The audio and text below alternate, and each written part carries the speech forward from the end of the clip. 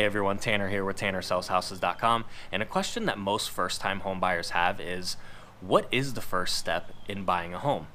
Unfortunately, it's not as exciting as what you'll see on House Hunters or HGTV, but it is the most important step, and that is getting your financing in order. The last thing you want to do is start looking online, find that perfect home, and then come to find out you can't even get financing for it.